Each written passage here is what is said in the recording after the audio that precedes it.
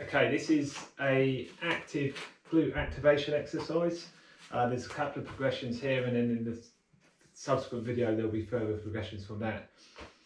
The way we're going to start, I'm going to start with our hands on our hips, with our knees slightly bent, leaning forward like we just started a squat, okay? With my feet facing forward.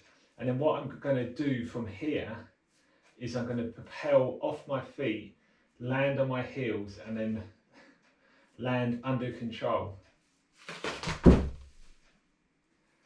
Okay, so landing on your heels is something which I know some of you have a question about, seeing as I always bang on about how you should never do heel strike in running technique, but this isn't testing your running technique.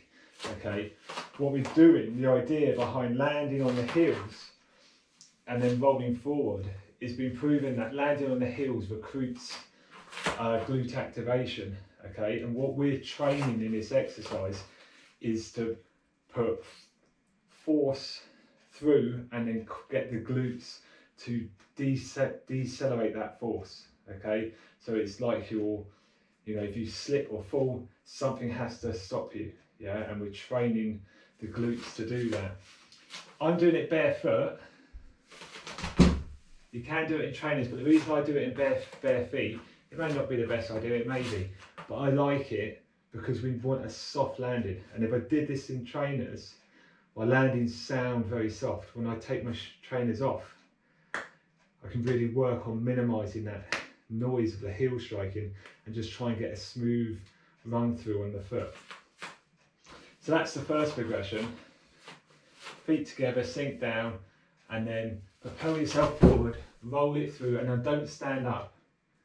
So if I was doing this, I'd wait at the end, I'd give myself 2 seconds. So I go forward, roll through, hold for 2, step back and repeat, okay? Because it's a stabilisation at the end that we're going for, so decelerating the load going forward. Progression from that then is now I'm going to stand on one leg and I'm going to hop and then hold. Okay, so from one leg in that sort of single leg squat position, forward, hold, smooth roll through on the heel, hold for 2 seconds at the end, step back and repeat. Okay, so that's the 2 progressions, and that's the reason we're doing it. And I give this as a ankle stability exercise as well, because you'll see why in a minute. We'll test in the next progression, we'll test the ankle, but it's all about getting the glutes fired and teaching the body how to hold us in a sudden movement.